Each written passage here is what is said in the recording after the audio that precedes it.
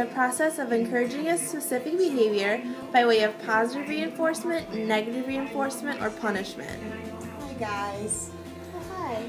Do you know Coco's excessive barking every time someone knocks on the door or rings the doorbell is a real nuisance? I wish there was something that could be done about it. Well, positive reinforcement is an event that adds a pleasurable stimulus to reinforce a desired response. Oh, maybe we could use positive reinforcement to make it so Coco won't bark when someone rings the doorbell. Yeah. That would be great. Condition the canine subject, Coco, to remain silent when visitors ring the doorbell by providing her with a tasty treat, popcorn, every time she remains silent when we say calm, accompanied with a downward hand motion. Eventually, Coco will associate calm and a downward hand motion with silence. Popcorn and the praise that Coco receives when she ceases barking is secondary reinforcement. Secondary reinforcement is not essential to survival, but it is desirable. The reinforcement that we will be giving Coco is fixed ratio because every time Coco ceases barking, we will reward her with a treat or praise. Okay, ready? Go.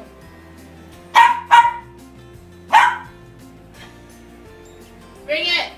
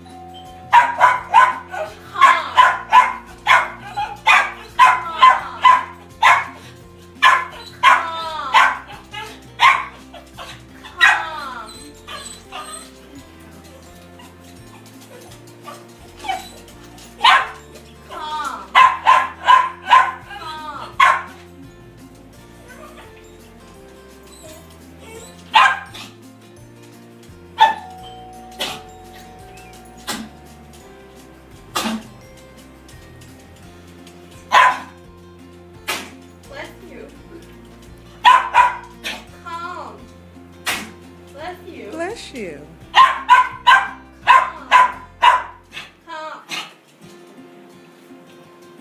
think we got it.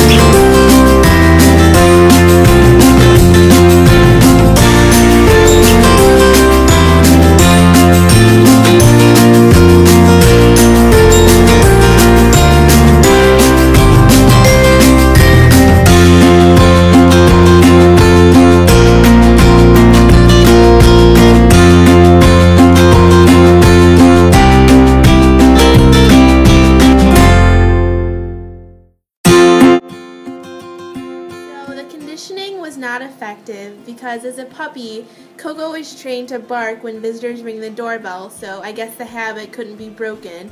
We did this for an hour. Also attempted generalization by using sounds that were similar to a doorbell, like a chime, but she didn't respond to those either with the conditioning, and she continued to bark. In a normal conditioning experiment, we would have used extinction to eliminate the conditioned response. Although, since the conditioned response did not take, we did not need to use extinction. If we had used extinction, we would have not given Coco a treat every time the doorbell rang.